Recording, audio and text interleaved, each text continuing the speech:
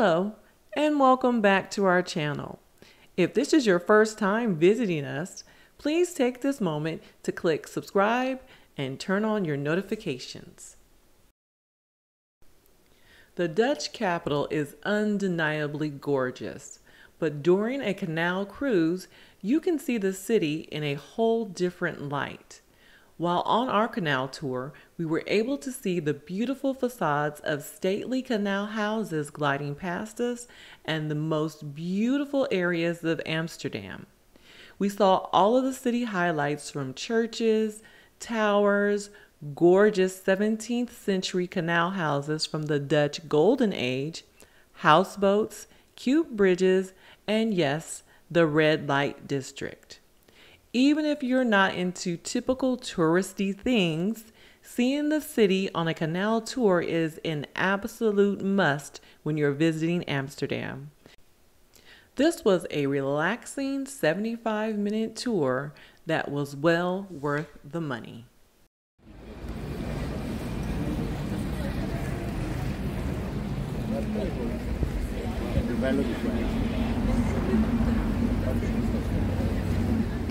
Behind our boat in a moment, we see a tall tower over there. It's called the Atom Tower with a white pillar on top. Underneath the white pillar is a screen you can go on. It's called Screen over here. It's a heel thrill for the daredevils amongst us. Only cost 20 euros to do. Underneath the screen is a square floor. That is a special restaurant. Because if you go to the toilet there and go back to your table, it will be in a different place because it's a rotating revolving restaurant. On the right side we see the old headquarters of the East Indian Company. In the past you could buy a ticket there to make a vote. Opened in 1984 and on its opening day this restaurant actually sank. What happened? They packed the restaurant full with a max capacity about 800 people. But it didn't take into account that Dutch people are a lot taller and heavier than Chinese people, so it sank. To make the restaurant become afloat again, they let 150 Chinese people leave the restaurant. They gave them a corner bag with food inside, and that's how a Chinese takeaway came to be.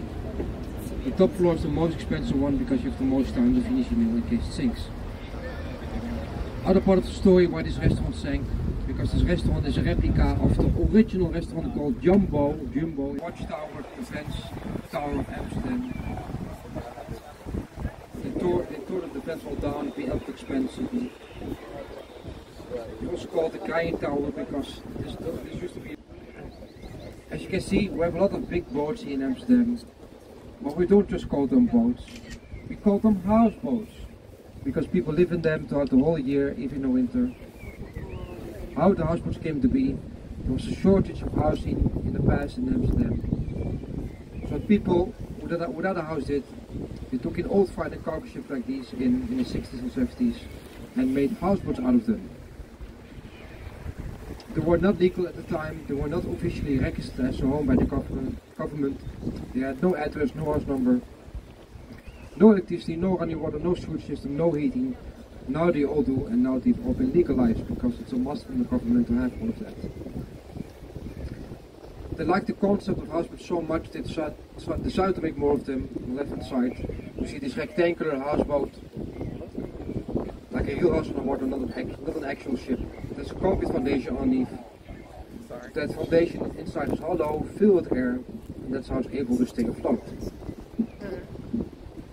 And change the walls of the canal as well. Now it's not cheap to live in a houseboat. The cheapest, smallest houseboat is maybe €500,000. But these are not the smallest ones, on €1,000 for a floor. You can also enroll into a social living company. Average waiting time is about 15 years. You can apply for an apartment in Amsterdam, and then the rent is about €700 rent a month. In the private sector, €3,000 rent a month. But right now we're passing this bridge. This used to be a toll bridge where the guard sat, opened the bridge for ships to come to. On the left hand side, the black canal house was the guard house. As you can see, it's not exactly straight, it's leaning to the left. It's now a cafe. You can go there if you like to be drunk because you're leaning on the left hand side.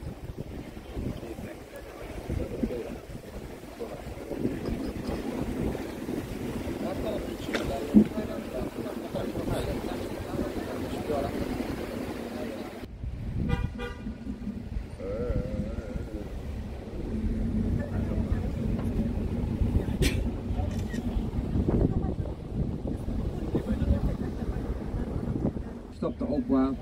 There was a big protest to stop the construction of the opera. Lasted 20 years, and after all the work and protest to make that building, there was a 40 in Amsterdam, of which is the most ugliest building. You can already guess that this one was on top. It's voted the most ugliest because it looks like a pair of teeth, dentures or braces.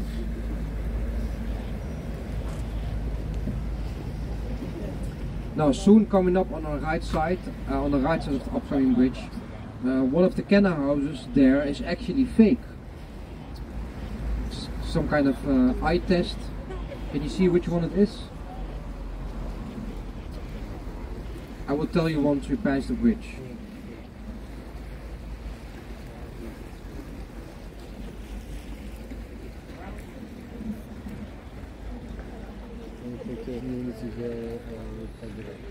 And in front of us we see a white bridge, not this one but a bridge ahead.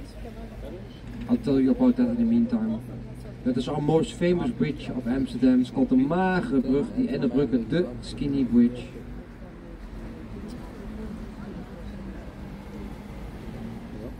Expensive canal of Amsterdam. This is the Herengracht, Herengracht, Gentleman's Canal. All the canals here, almost all canals, are 2 times as wide as normal canals, 12 meters wide. These were the rich tradesmen of Amsterdam started to live. They made the canals as wide as possible to live in luxury, but also to show how wealthy they were. Now less than 1% of the Netherlands can actually afford to live here, so you can find mostly businesses, banks like the ING, and the far left, lawyer firms, insurance companies, and all other criminals. As you can imagine, it's not cheap to live in the canals here. The cheapest canal is maybe 15 million euros, and about 5 million euros for a floor.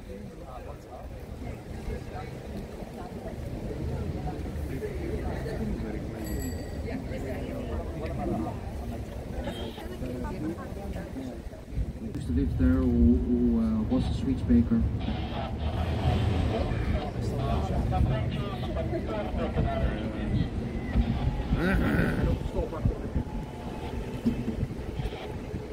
On the left hand side you see one of the most prestigious luxurious hotels of Amsterdam. It's the Waldorf Astoria. In the past we bought about 8 canals for 1 million euros, decided to make this 5-star hotel out of it. You can expect to spend at least 1,000 euros a night here, and that is excluding breakfast. In a moment we will pass this bridge, we'll take a left into a canal called the Reguliersgracht with 7 archbridges in a row. It's a beautiful view, you can only see it from the water.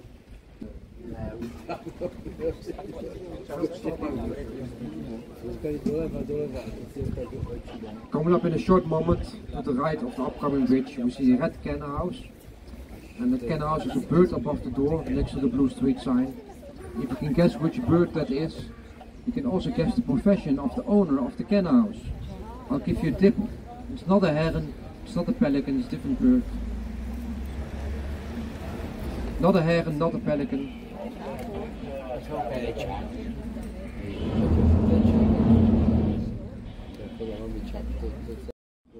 The Skinny Bridge again.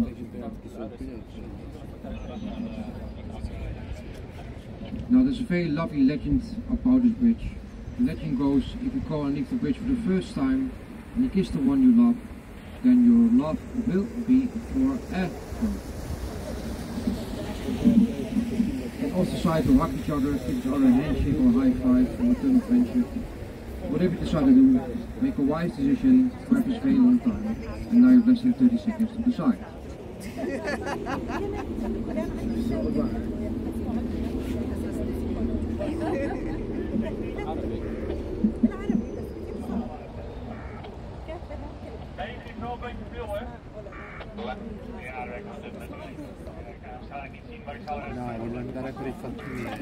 So I hope you're ready. On the count of 5, 4, 3, 2, and 1.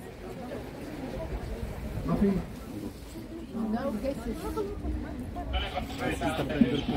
Well, then don't worry if you couldn't find any love in Amsterdam.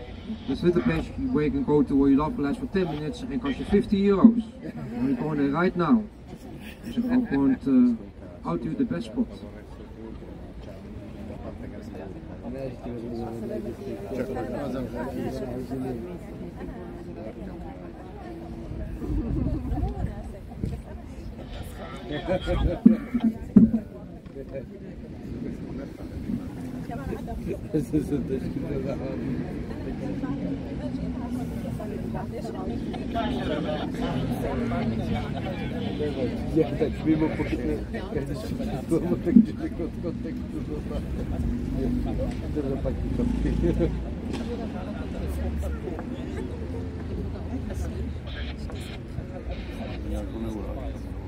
On the right side we see the Hermitage. Used to be a retirement home.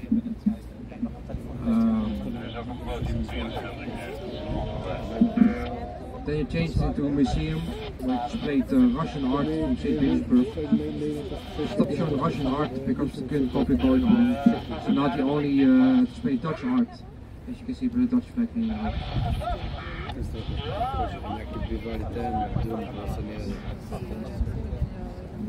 Sì, ma prima era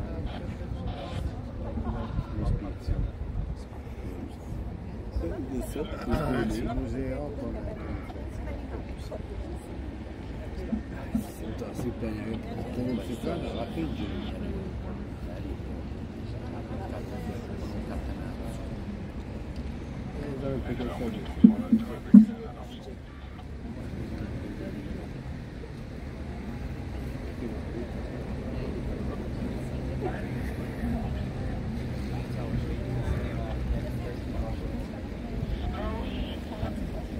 On the right side you can see a houseboat and you can see some swans here. Normally there are swans, but there's a swan nest there. Swan nest with babies. No, I cignetti.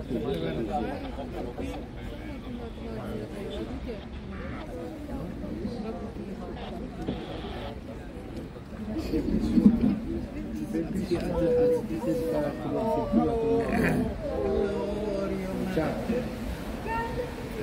Devi prendere dei visuali.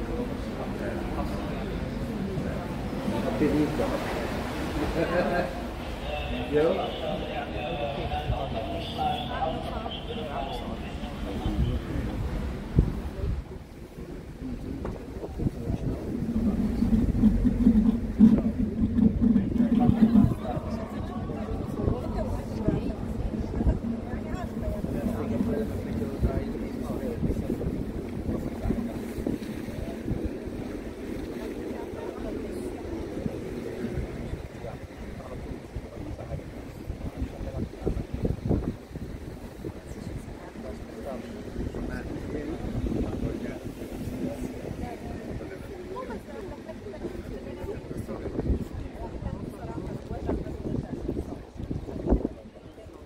Somebody's getting married.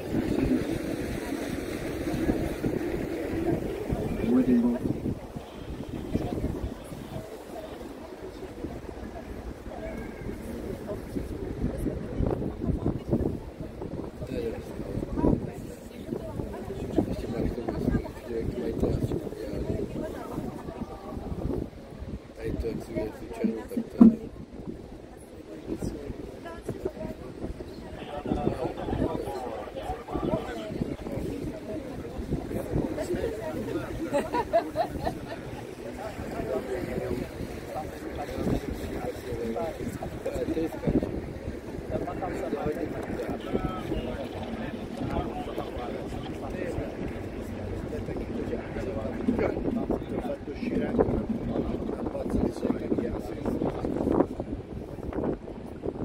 Now, ladies and gentlemen, he didn't smoke too much, didn't drink too much, or maybe he did, I don't know. But I can assure you, I see straight. Coming up on the front left, to the left of the red house with the white house with the red roof, are really not straight houses.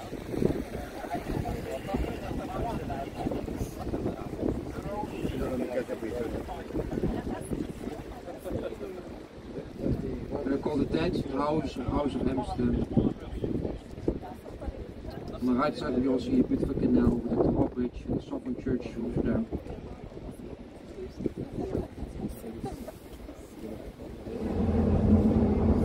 Now, how these canals came to be? All canals used to be built on wooden beams. These beams got exposed to water and oxygen all the time. The beams start to rot, became crooked is what the canals became crooked. Nowadays they replace the foundation of every canals with concrete.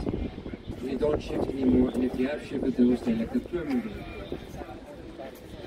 With the black veins in the middle of the houses to stabilize them. We call them the dancing houses because they're crooked, but also because behind the dancing houses is the Rampant Square, where we have a lot of clubs, and you say the houses dance on the rhythm of the people in the clubs. We also call them the gay houses of Amsterdam because they are not straight.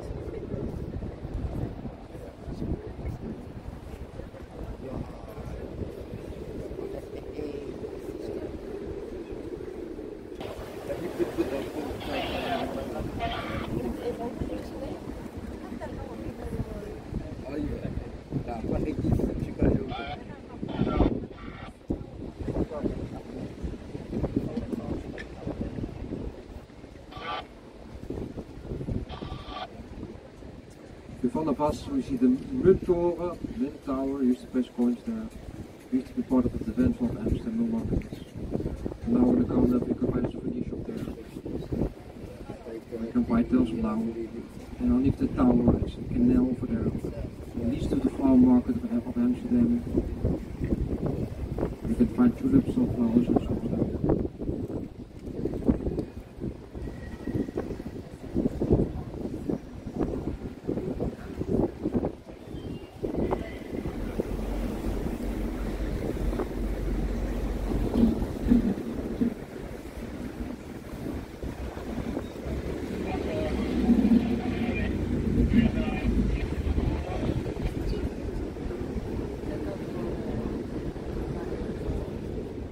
Called the Rokin. Behind the Rokin we have the longest shopping street of Amsterdam, it's called the Kalverstraat. We have a lot of souvenir shops here. All the souvenirs are made in China. You get a lot of Chinese tourists. They visit our souvenir shops and they buy all the souvenirs back. So it's like double profit.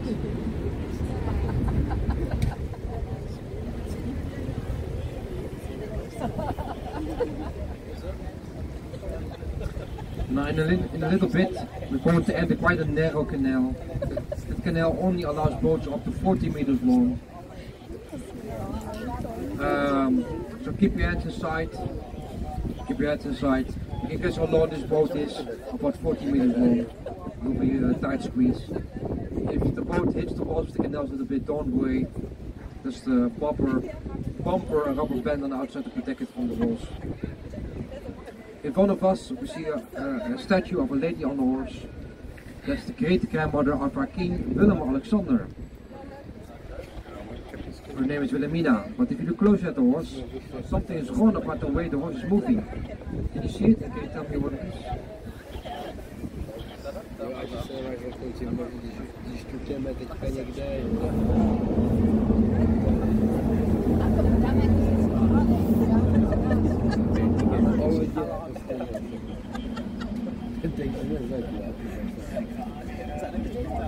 I can tell you what it is. Forwards right legs are up. Which is technically not possible for a horse to do. It needs one leg up on each side to be able to keep its balance. It's dangerous with that statue. I don't want people look inside the windows of my boat the whole time. You can't walk there though.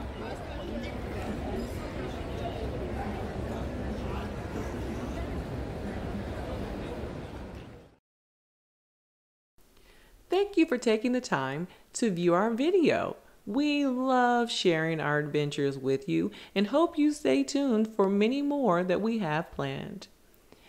If you have not taken the time to do this yet, please click like, turn on your notifications, and subscribe. Be sure to look for our upcoming videos on our hotel stay in The Hague and our final thoughts of the celebrity 15-day transatlantic cruise.